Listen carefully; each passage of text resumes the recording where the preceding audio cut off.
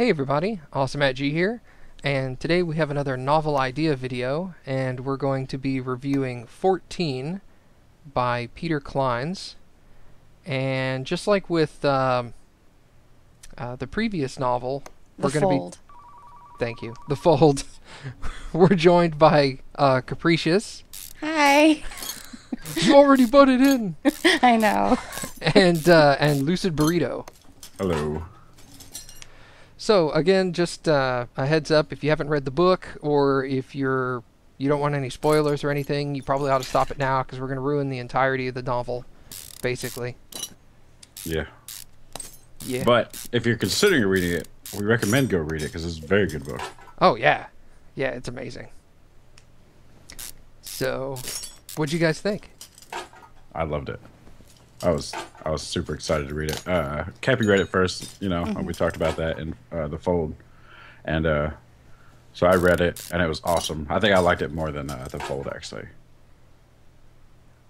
Yeah. Oh, I thought you were going to have... You said, what do you guys think about it? I thought it was my turn. Go! You wait. Okay. I agree. I really, really enjoyed it. I feel like it's hard for me to choose between The Fold and this, but they're definitely both amazing. Yeah. How are you? Okay. I know. Yeah, I'm in the same ballpark as you, Cappy. I love both The Fold and 14, and I'm unsure which one I prefer over the other, because they have very similar genres and they're somewhat connected. They have a very different feel to it. You know, because 14 is just like some dude that just moves into his apartment and he's all like going about his life. I think that what I like probably more about 14, which makes sense because I think it was the first one written, is that it gives so much more backstory and more information than The Fold. So you really get to learn the elements in The Fold that are just kind of assumed you maybe already know. Yeah. Yeah. I think that's another reason why I liked it a lot compared to The Fold, is just because I'm just going to repeat what you said. It's okay, go ahead.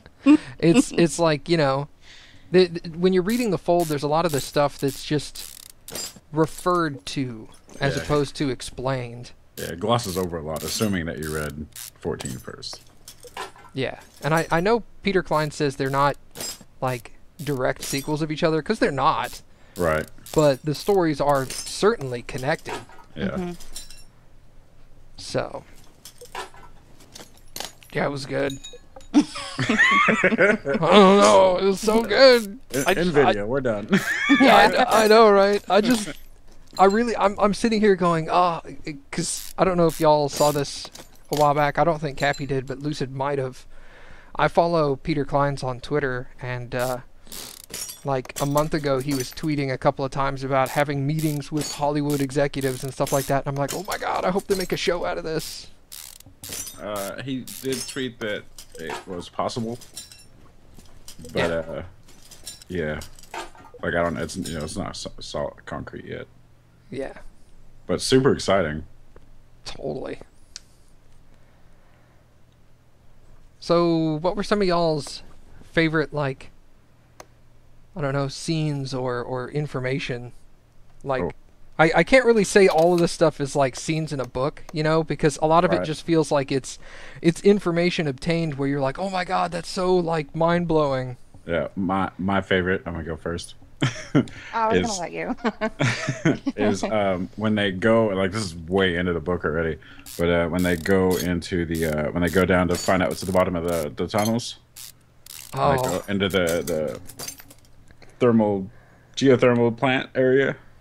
It was awesome. That was super awesome. Oh, me now? yeah. I think my favorite part was when he was peeling the paint off of the walls, and you realized that there was so much more underneath than you could have ever realized, and it really starts, for me, piquing my interest of, okay, what's going on here? This is crazy. Yeah. What was your favorite part? Mine was somewhat related to the wall peeling thing, but it was when they started realizing that the lights in Nate's room, the fact that it turned every light bulb into a black light actually affected what he could and could not see behind the paint on the walls. Yeah. I was like, because they were all like, oh, it's just this little thing right here on your wall. And then they started realizing, no, actually, if you use black light, there's like everything lights up. There's Yeah. just stuff everywhere. And I was like, what? I was like, mind equals blown. Just.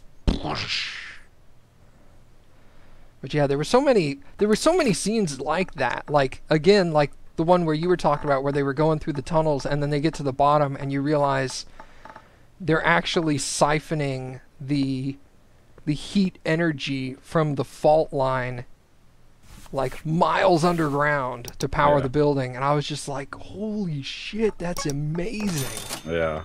And then they're like, but faults are miles underground. They're like, yeah, we're estimating we're like 3 miles under. They're like, oh, well, yeah, I guess that works. What really blew my mind about the part, especially the fault lines, is they were talking about there were pipes, like big pipes that went down into the fault, and it goes even farther down. Like how did I mean, that's a lot of effort. I don't know if they're assembling pipes and just stuffing them down the hole. And it's just that whole area was just, it was awesome to me. Yeah. And I mean that in the literal sense of awesome. It was like it was like an engineering marvel. Yeah. Just the concept that they were able to create something like that was just nuts. Yeah, and this is at the time they didn't really know what the building was doing. So, and in their heads, they're like, "Why do we have all of this to power our heaters and our TVs?" Yeah. Yeah. I don't know. I think it still feels kind of mind-blowing. It still feels like, again, like you said, epic, but in the actual sense of the word, of like the scale that everything was going on it's hard to take in. It's hard to wrap your mind around it. Mm. Yeah. Probably. Oh, sorry. Go ahead. I was just gonna say also the whole concept that this building was just it wasn't really a building, it was a machine created to like stave off the apocalypse. Yeah. And they just decided, well, we can't just let anybody know that this machine is here, so let's just put random apartments in here and let people live. Look at all this free space. You can just put some sheetrock up and it's good to go. Yeah, exactly. What were you going to say a second ago, Lucy?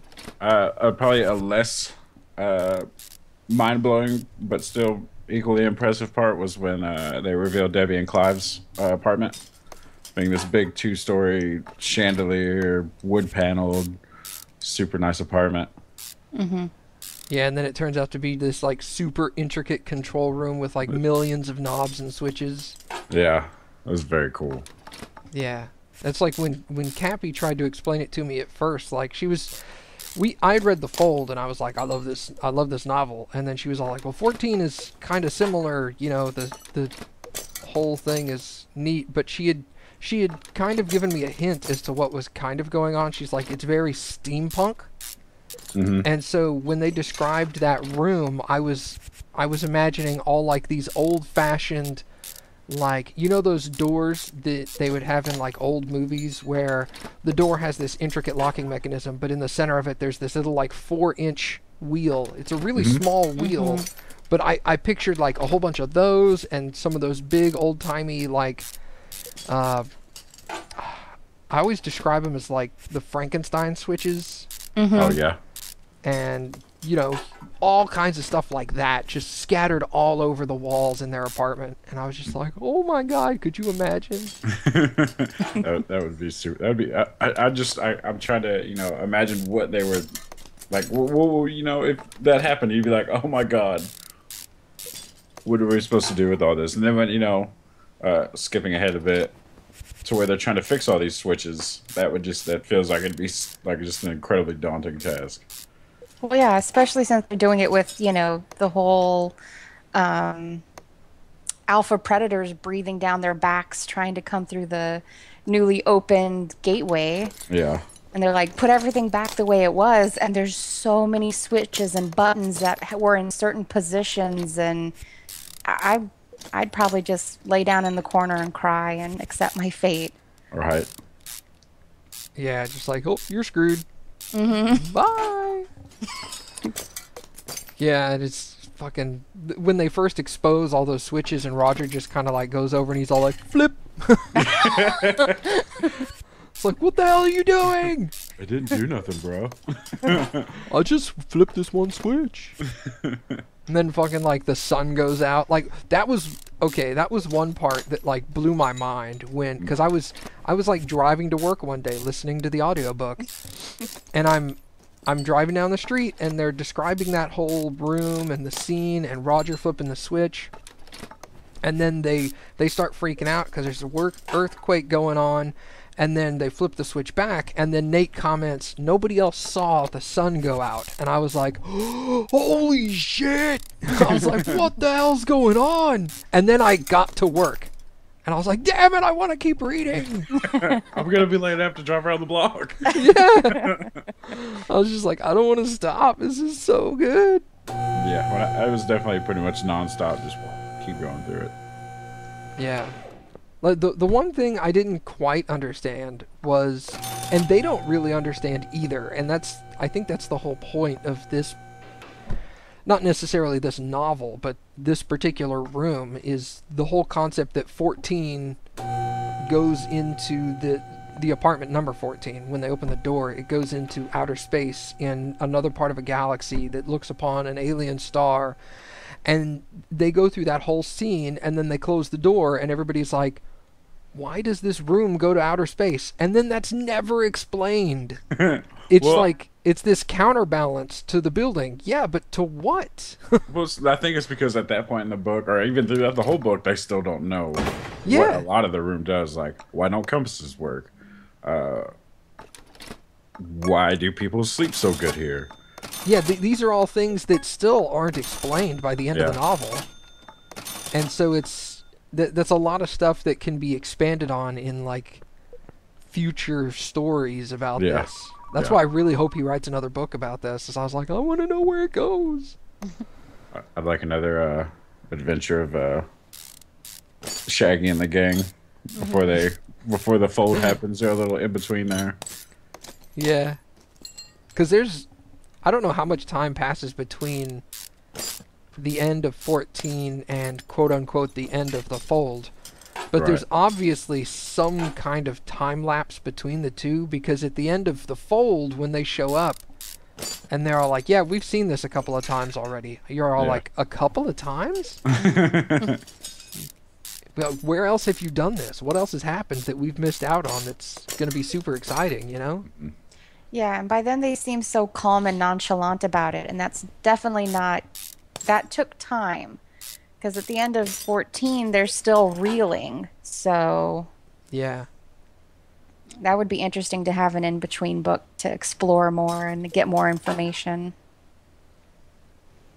Yeah, setting up the whole, you know, we're the Hellboy-style group of people that go around and investigate paranormal stuff. Yeah. Going a little off topic, one of the things that bothered me a little bit is when Nate first moves to that apartment, he meets the guy that's moving out. And he said that the apartment gave him a weird vibe, you know, like he didn't like the place. But everyone else liked the apartment. They all slept well, no problems, loved it. But that one guy didn't. That's a good point. That never dawned on me, because that's so early in the book. Yeah. The guy's like, nah, man, this place just feels really weird. Yeah. And then he gets there, and everybody's all like, yeah, this place is great. Yeah. And I can't remember which apartment he's in, but I don't think it's the one that everyone was dying in. Which one? The one Nate was in, or the one the guy that was moving out was in? Yeah, the one that got the guy that was moving out. Oh, I don't know. It couldn't have been that apartment, because they said they quit renting it out to people after the last person killed himself in there. That's true. Right. So yeah, what was his deal? Was he like super evil and the building wards off terrible people? And why didn't it ward off Andrew? Exactly. Oh yeah, exactly. God, that Well, guy. and how did he even make it in? Because they talk about block management does this whole screening process because Nate even talks about that no one chooses to move there. They're all recommended to move there by someone else.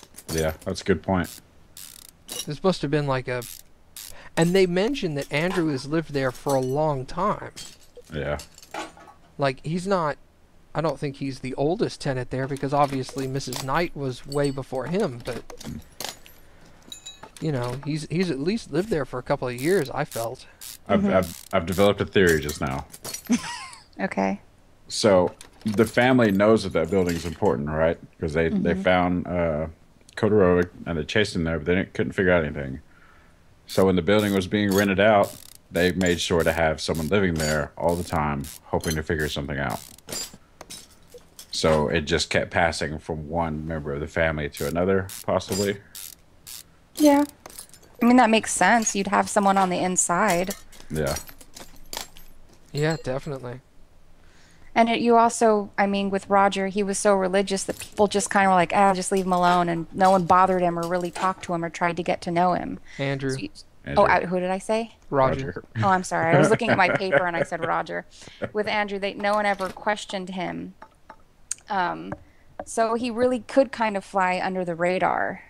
At first, I just thought Andrew was like the stereotypical, you know, your nearby neighbor, creepy, overly religious guy who's super uptight about everything. Yeah. And then I forgot what point it was during the story where you actually started to feel kind of bad for the guy. You're like, you know, he gets a bad rap just because of his beliefs, and you're like, oh, well, I kind of feel bad for the dude. I'm glad he's getting involved in Scooby and the gang, and Yeah. you know, he's still a little awkward, but he's not like super off-putting now. Yeah, And he's trying. Yeah, Yeah. exactly. He's trying. And then like 2 chapters later, he's all like, "I'm a dick." Surprise! So when the author wrote that character, he wrote it really well because you start hating the guy because you're just like, "Oh my god, it's one of these people." Yeah, and we all know that person, so it's easy to relate to greatly disliking him. Yeah, and then at some point, I forgot what it was. Obviously, you're going like, "Oh well, the guy's trying." I think it's because he does it in a very kind of innocuous way, like, oh, God doesn't like that. And they're like, just don't pull that shit. And he's like, okay, I'm sorry. I'm just, just letting you know. So he doesn't ever try to overstep his bounds and be too pushy with it. And then he brings snacks and stuff. I mean, they're not great to the meetings. Look at celery sticks. Yeah. And so he's trying, and you feel bad because he's just so religious, and you almost feel like his mind is warped by his religion and that he just can't help it. Which, to be fair, it was. Yeah, it really was. One of my favorite characters in the whole book. I mean, I liked a lot of the characters, pretty much all of them, but I loved Tim a lot. Oh yeah, Tim was great. Tim was awesome. He's all like, so you know how to pick locks, huh? Well, yeah, I wrote a book about it. Or I published a book about it. You're like, you publish a lot of books. He's like, well, a little bit of everything. I felt kind of bad when he died, too. I didn't want him to die. I was disappointed with that, but I get it. I was a big fan of the way Peter Clines wrote his death. And that the whole time he's dying, Nate's having the if this were a movie, this would be happening part, and Tim's just Yeah. it's like, Nate's, I gotta go. Yeah, he's all like, he would lay there with the gun and he'd fight off like 4 or 5 more dudes, and then he would end dramatically, and he's all like, just run, he just dies. He says, just run, I'll hold him off for as long as I can, and then dies. Thanks, Tim. It's much more, that's one thing I really appreciate about a lot of the authors that I read now, now that I'm a little older, is that I prefer authors that make their characters and write their stories in a more realistic way, as opposed to being like, and then magically he was healed Yeah. and you're just like, lame. Yeah. Yeah. So Yeah, I think Peter Clines does a really good job with fleshing people out and really making them feel like this could be one of your friends you're chatting with, and you know, even with Andrew, where you're like, you know, that kind of person. That's exactly how they act. It's not too much. It's not too little. He just does a really good job with that.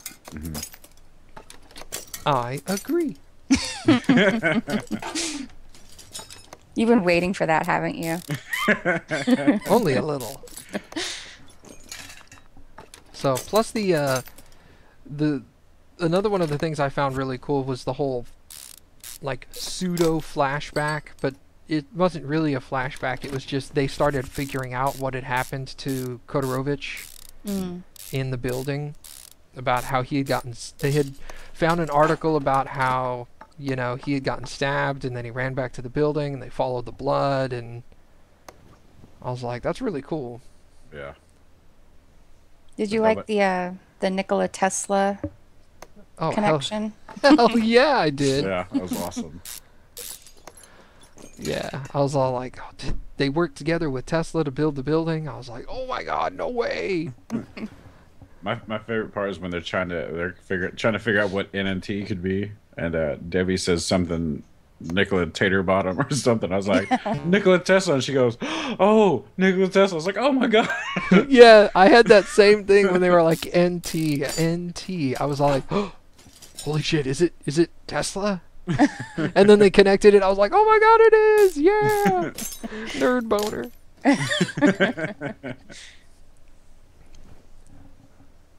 Now I wonder though, because I never even thought to look up this, is Kodorovich an actual person? We tried looking it up. Honestly, I don't think so. I think he might be based on someone, but I couldn't find any reference to him except through the Fold and 14. Maybe Yeah. he's super obscure. I don't know. Now, one thing I will say is, because I did some research into this. I did some research. But when I was doing the same thing of trying to Google if Kodorovich was a real person, you know, at a certain point in the story, they're talking about how there's Kodorovich, Tesla, and a third guy that put up the money, and they comment that he had... Whipple. Pardon? Whipple. Yeah. They comment that he had this construction company that had built a dam, and the dam had failed, and so he hired a bunch of... He did a bunch of, like, money collecting so he could build another dam, and he moved that money to build this build and all that stuff. Mm-hmm. I looked up that guy, and he's real, and he is the grandchild of... the H.P. Lovecraft. Yeah, Lovecraft. Grandfather. Yeah. No, yeah, he's the grandfather. He's the grandfather. You're right. He's the grandfather of Lovecraft. And so I was all like, wow, this Peter Clines did a lot of research into how to get all these people to connect, and then just like threw in a fictitious character to help tie it all together a little easier. Mm-hmm. But I was like, you know, the accuracy for everything other than Kodorovich is surprisingly accurate. Yeah. I was impressed. That's really cool. Yeah.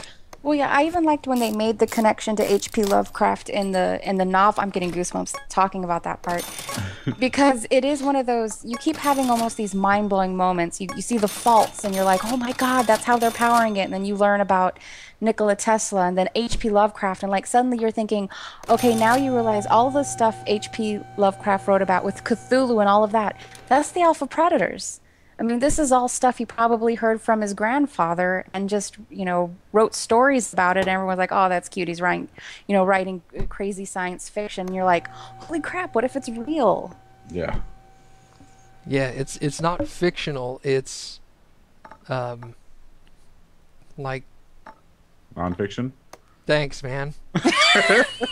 That's not exactly the word I was looking for. Well, I don't think it's biographical necessarily, but it's, It's like informational. It's like a warning type. Yeah. It's like, hey, these are these creatures, this is how they act. This is what they look like, just so if this does happen, you know what's going on.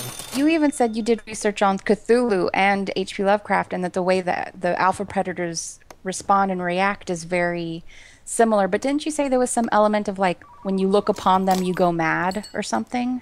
That was one of the things in the Lovecraftian books, and I think I might like to go and try and find one of his like main books, Lovecraft's main books that talks about Cthulhu, and read it. But he talks about the elder gods, as he calls them. If they look at you and you make eye contact with them, you just instantly go mad, like you go insane. Maybe that's why all of the people that were in that realm were so insane for the gods. Yeah, and well, that's the other reason why when Nate talks about he would look at the god and then he would hear the voice in his head, and they would start like bleeding from their ears and stuff like that. And they mentioned that it was really, really hard to look away. And I think that's what it was, is maybe quote unquote Lovecraft over exaggerated how quickly the process takes place, but the alpha predators do actually have an ability to eventually enthrall you. Yeah. It's relatively quick, but it's not instantaneous. You know what I mean? Yeah. Speaking of the, I guess that you call them alpha predators, the elder gods, but just when Nate's locks eyes basically with the big one. Yep. And he pretty much gets pulled into it, and he's starting just I don't know where I was going to go with that, but it was just incredible. Just, the way it was described in the book. Yes. Yeah. Thank you. Yeah. The imagery. There you go. The imagery. Yeah. Peter Clines is really good at drawing a mental image in the reader's mind. I've never read one of his books and gone like, hey, I'm having a really hard time picturing what's going on here. Yeah, I was about to say the same thing. Anything he describes, I can easily visualize it. Well, and I like it too because it's not overly complicated descriptions. I mean, it's super descriptive, but also very, like, it's not like pages worth of description. It's pretty succinct, and you got it, and it's... Oh, SAT words. Ooh la la. But yeah, he does such a good job with that. It's a whale with bat wings and tentacles. Yeah, and tentacles out of his face. Yeah. And you're like, okay, I can see that. That are apparently miles long. Yeah. It's just yanking people out of nowhere. Like when it grabbed fucking Oscar in the building and just like ripped him out through the roof, and you were like, oh my god. Which sucked, because of course then they would have needed him to fix the building because he knew what was going on. Yeah. I love the timing on it too, because everyone's like, because it was just after they flew over, so everyone's like getting their shit together, and they're like, okay, cool, let's get this. Oh my god. Yeah. It's almost like the I pictured it kind of like the scene from Deep Blue Sea where Samuel L. Jackson gets eaten by the shark. He's just standing there being all like, la la la, I'm talking. I think that's what the name of that movie was. Yeah. Possible. You're talking about where he gets his arm bitten off by the shark. I've seen that movie like 12 times because, I watch bad movies over and over and over again.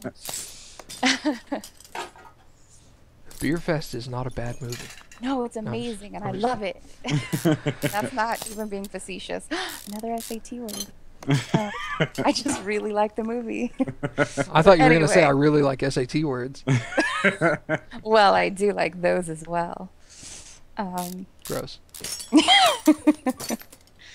But yeah, I think there's so many parts of this book that are just...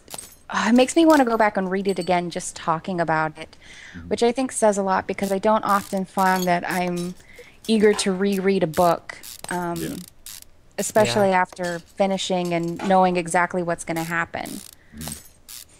Now, I will say because I'll eventually want to go reread it, but I'll find myself when I reread other novels just...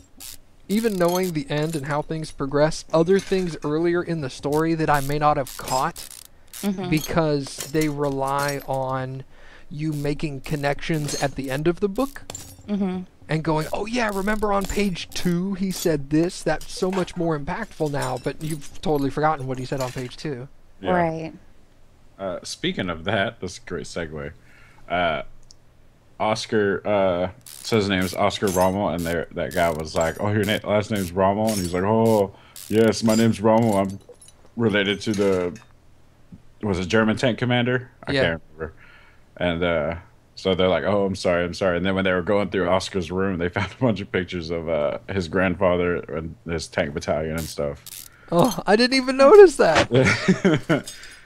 I thought that was really funny. That's awesome. I'll have to reread it and pay attention to that. And I'll actually want to read them in the order of 14 and then the fold. Yeah, because I read the fold first, and then because I looked up and people were like, read the fold first. It's like way, way better. You don't have to read 14. And then when I was reading 14, I felt almost disappointed that I didn't read it first because it was so good, Yeah. and it really does set up the fold. Yeah. Yeah, I think the one thing that I don't know how to describe it. It's kind of like a both a disappointment and not a disappointment at the same time. If you've read 14 first and then you start reading the fold, when they get to the point in the fold where they start talking about the green cockroaches, like immediately you would know what's going on. Right, Yeah, exactly. You would be all like, okay, I know exactly what this is. Whereas when you read the fold first, you're at that point when they start talking about green cockroaches that have an extra leg, you're just like, I have no Yeah, idea what the hell this is. That's This crazy. is- How yeah. how would those exist? That's true. I think I probably would have been disappointed that I would have known exactly where it was going. Yeah. I liked the surprise of it being, kind of interdimensional, apocalyptic crazy. Yeah, because I thought it was. Well, that it doesn't matter. That was part of the Folds review. I mentioned it in the review for the Folds. So. It's fine. It's hard not to talk about both because they're both so connected. Yeah. That did make the 14 exciting for me. At least that part was when he mentions the roaches. Like, oh, we're gonna find out what the roaches are doing. Yeah, and then true. you just don't. Yeah, they're just gonna gloss over that too. Yeah, they just mentioned green roaches with extra legs, and they're weird. Did you notice Apparently they they die just- if you take them outside? Yeah, Yeah. they just show up when there's interdimensional travel going on. That's just where they are. I think, and I just developed a new theory, by the way, Just now, right? just now, that because they're roaches and they're tiny and they get into things like roaches do, if there's any kind of interdimensional shenanigans, they just kind of slip into the cracks, even though nothing's actually happening. They get Yeah. into the cracks and they just kind of bleed through. They're your sort of first sign that something else is going on, and they would be able to fit through small cracks that nothing else would ever be able to seep through. Yeah. Yeah, I think that may be more along the lines of what he's doing with these green roaches. Is it's just the indicator. Mm-hmm. They don't mean anything themselves. Right. Yeah, they're feelers. Yeah. Yeah. Yeah. Yeah. Well, Another thing, and I figured this out this isn't like relevant to the story or anything, but Zila, her name is Alex backwards. Her name is Alexis. ah, So I figured that out on my third read of the book. I didn't catch that at all. And I'm then like- I'm looking at it here on the paper that we've got, and I'm just like, oh yeah, duh. I'm sitting here thinking to myself, you guys are adorable. How could you not figure that out when she first said her name was Alexis? It seemed relevant. My brain was just like, Well, okay, you know what? In my defense, I was reading a Moby file. Oh, you, So I you had read it it in text. Right. I was reading it in text. I wasn't just listening to it, and you guys did audiobooks. Yeah. So you're still adorable, but just in a different way now. See how it is. SAT late. Oh, they're so cute. They're so stupid. No, I get it. I didn't think about that. It's the same feeling of when your dog goes running and like smashes his head into a bookshelf. You're just like, oh, you're so adorable. You're dumb. Yeah. That's how I feel right now. I know how the dog feels. It's where you look at me and you go, oh, it's so good you're pretty, because you don't got a lot of else going on right now.